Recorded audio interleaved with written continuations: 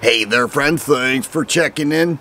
I titled this video, SIG is overdoing it. And I want to explain why I think they're overdoing it. And I want to also tell you that this is nothing new, but I think Sig Sauer is taking the whole overdoing it concept to a whole new level. Let me explain. This is my SIG P226.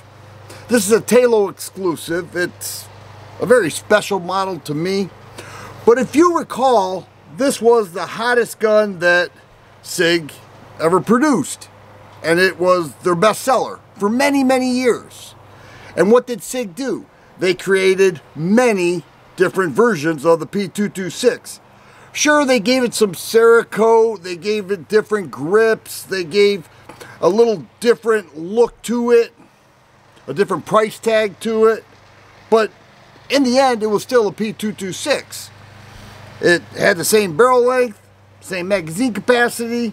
They just spiced it up a little bit. And today they have 9 different handguns in the P226 line. It used to be much more, but now there are 9. And this one actually is not in there, although there's one that looks like this, but it's not this, okay? Because this is a Talo exclusive. 9 different handguns, all the P226.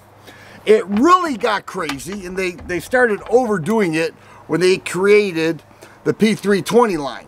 When they created the P320 line, a lot of people said, like they do all the time, that's a Glock killer. That's the one that's going to be taking over Glock. Law enforcement's going to use it. This is going to happen. And a lot of that was true. However, they had those drop safe issues and some lawsuits because people actually dropped the gun and shot their leg. And other things that created trauma with the P320. And SIG had a voluntary recall. And they were fixing them. But then, what did they do? They came out with various models, new models of the P320 line. And that made the P226 line look lightweight. Because what they did with the P320 line was they kept going and going and going. And then they really expanded it. Now, they have the Legions. They all these have Legions and that specific model. But they have so many more with the P320 line. To a point where you can't even keep up with it.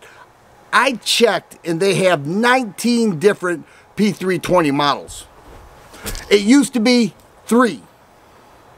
Subcompact, compact, full size. That has developed to 19 different ones. Are they overdoing it? Yes. Are they all selling? I have no idea. But I think it's kind of crazy. There are many. When I look, like, I want, out of the 19, I have to say I want about 15 of them, to be honest.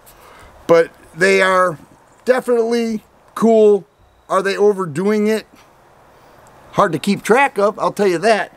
But what's happened was they took the 226 and the P320 and they're applying that same concept to the P365. Now, when they came out with the P365, there were some problems with the initial launch.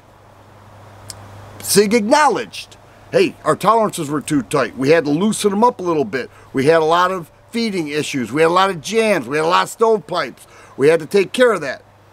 Not unusual, but it goes overlooked as time goes on. But the P365 line, you got a 3.2-inch barrel, subcompact, double stack 9. SIG, were they the first to do it? It's argued that other companies were before SIG, but they really perfected their craft. They did. They perfected their craft, and they made a great handgun, and many other manufacturers followed the P365. SIG now has 15 different P365s. Are they overdoing it?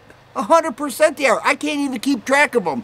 Is it my goal in life to keep track of Sig Sauer? No, but it's pretty interesting that something like this evolves to so many others. Now, their most recent launch that SIG created with the P365, I'm going to get on the table and show you that the P365 line went from this, a very basic but heavily requested concept, double stack, 9mm, subcompact, to what I'm going to show you on the table.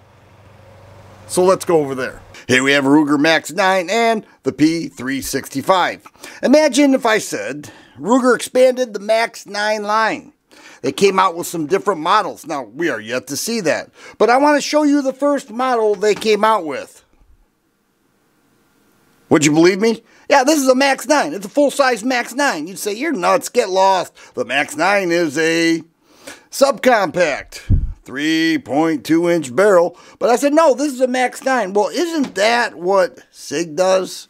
Isn't it? Because let me show you the latest SIG P365. And before I show you, I have to say, I think it's very cool.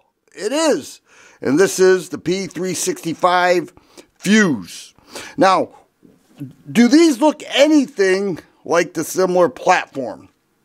Let me tell you how and why SIG would go with something like this to say, hey, this is a P365 and this is a P365. By the way, this is the Fuse. This has a 21 round magazine and a 4.3-inch barrel.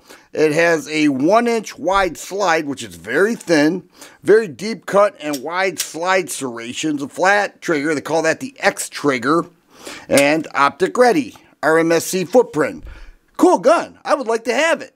I think it's great. Laser engraved, stippling all throughout the grip. Feels pretty nice. Goes about $700. Also has a flush fitting 17-round mag. But they made them modular is what they did. So I could take the slide off of this and put it here and vice versa. That means it's still a P365. The question is, are they overdoing it? I think this gun would do very well if they gave it its own platform, not under the umbrella of the P365.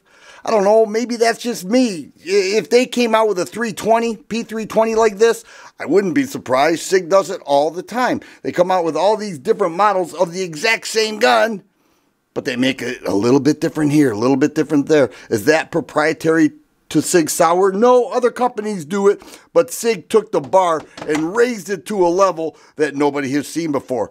Just like this. P365, P365, totally different guns. Similar fire control unit. They are modular. Offer a lot. Are they the same gun? No, not at all. Not even close.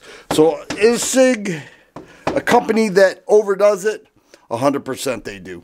Do you love it? I don't know. It gets confusing. Gets kind of old after a while. But in the end, I have to say, I do like this.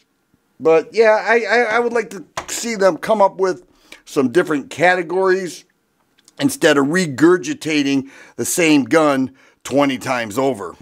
That's just my thought. I'd love to hear what you think. If you like videos like this, please subscribe and share. I always appreciate thumbs up button. Thanks for watching, and you guys be safe.